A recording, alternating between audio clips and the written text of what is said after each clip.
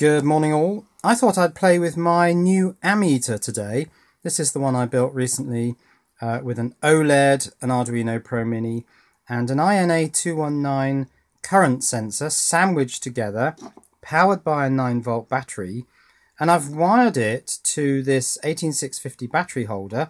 I've commoned these three terminals on the left hand side there, and I've wired these two holders, the top two, through the current sensor. So if I put two cells into this holder, then we can see the current flowing between the two cells.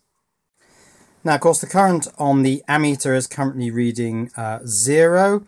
In fact, it's reading about point something milliamps. This is in milliamps. It does actually flick to 0 every now and again, so it's reasonably well nulled out. I don't know whether there's a software null in this chip, but it doesn't really matter because that's very close to 0. Now I've got two battery chargers. This one's actually doing a discharge of this cell, so I'm going to take this right down to whatever this discharges to, which I think is 2.85 volts from what I can tell. And I've got another battery charger here. This is the Lithium Engineer 300, and this one is charging this cell. It's just got up to 4.1 volts. So when this gets to 4.2 volts and the current comes down and then this thing completes, this will be a completely charged cell, and this will be a completely discharged cell, and I'm going to put them in parallel.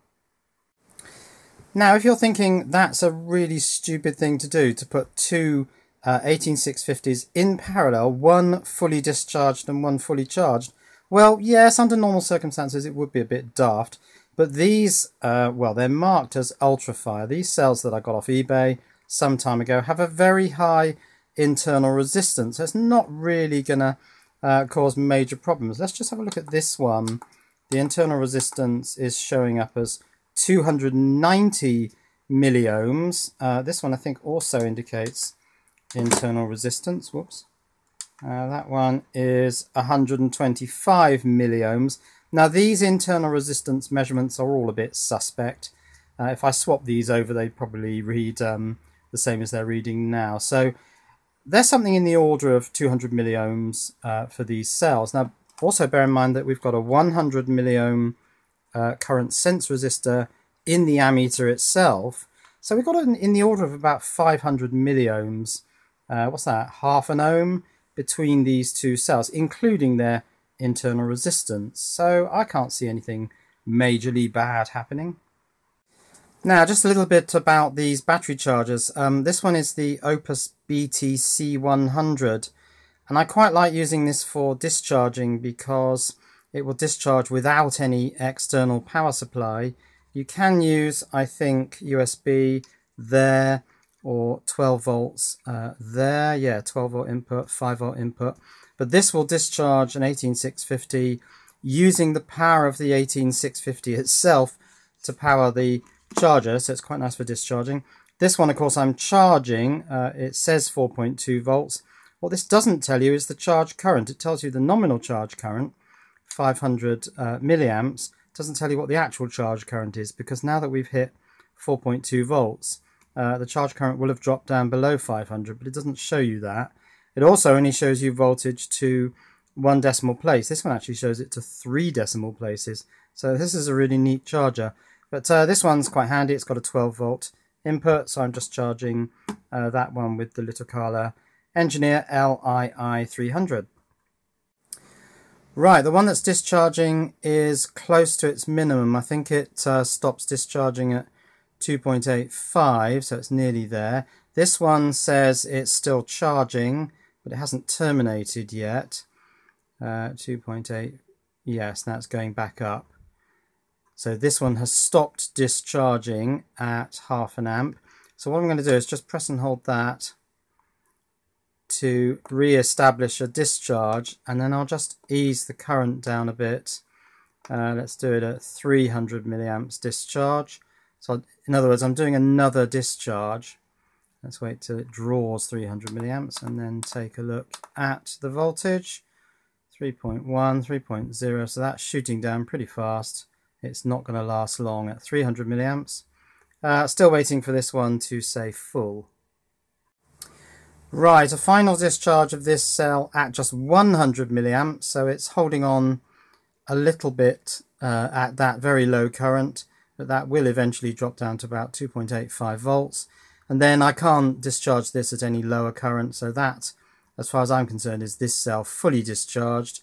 This one still hasn't said full yet, so I'm still waiting for that one to indicate that it's fully charged. Right, the discharge cell is now fully discharged. I can't discharge this anymore. It drops down to 2.85 volts too quickly. So I'm going to put it in the bottom holder here. That's on the V in minus side, so that we should get a positive reading when I put the fully charged cell in. That's still not done. So let's put that in. I have actually got my plus symbol on this side and minus on this side, because I was kind of thinking of measuring current in the negative end, but that's fairly irrelevant because this thing is pretty much symmetrical either way. So I'm going to put this in positive side to the right. It's a very tight fit, and then when this one is fully charged, that's going in there effectively in parallel through this 0.1 ohm resistor, and we'll see how much current we get flowing between the two cells. Right, the litocala is saying full. Now, it was charging at 500 milliamps, so it should have dropped that to about 50 milliamps before saying that the cell was full, holding that 4.2 volts. So, as far as I'm concerned, this is now full, and it's going in parallel with the empty one. Right, here we go. How much current will be drawn? Let's find out. About an amp. It was just over an amp. That looks like it's crashing a bit. I think maybe this battery's flat, which is a bit of a shame, but it's hanging on in there.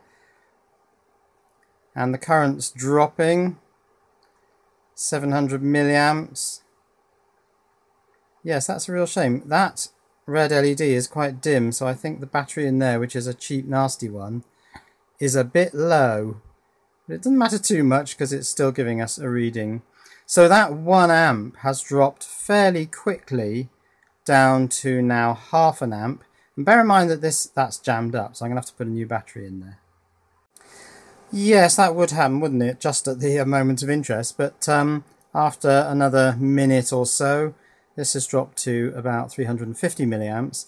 So the current is being redistributed, or the energy, I suppose, from the charged cell, which is this top one, through the current sense resistor into the discharge cell, and they will balance out. Now, their voltages, theoretically, are the same, minus, of course, the voltage that's sitting across this current sense resistor. So we're drawing still, or current of 320 milliamps is being transferred between the two cells, and that will just continue to drop with a sort of exponential decay type curve. So this could sit there with current flowing between the two cells for quite a while.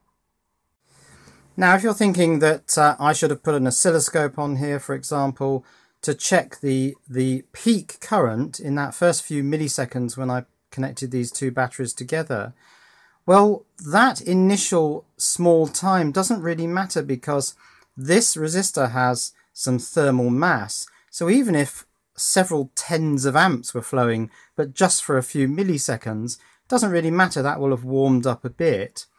But that current dropped so quickly, certainly within the time that I was able to see it, in other words, the refresh time of this display, which is 200 milliseconds, that it came within the safe operating region of this current sense resistor, which I think this unit is designed to detect about 3 amps.